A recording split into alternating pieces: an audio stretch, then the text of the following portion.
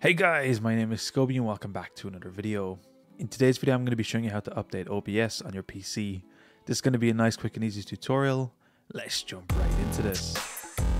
So normally when you open OBS and a new update is available, it will bring a pop-up on screen, but using this method we can update at any point we want. All we need to do is open up the OBS application.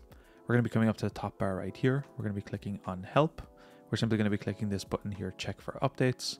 OBS will then check for updates and we will see that a new update is available if one is available at the time of checking. We simply need to now click update now, simply click yes on the pop-up that comes up, and then we just need to wait for OBS to update. From this point your update will be done, we can simply click launch OBS, and now OBS will be launched in the latest version.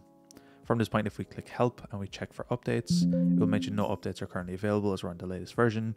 I want to take this moment to give a huge shout out to the channel members, Sean Daly, Devonte Hunt, Liz Lingus, and Q43OL. Thank you guys so much for supporting the channel.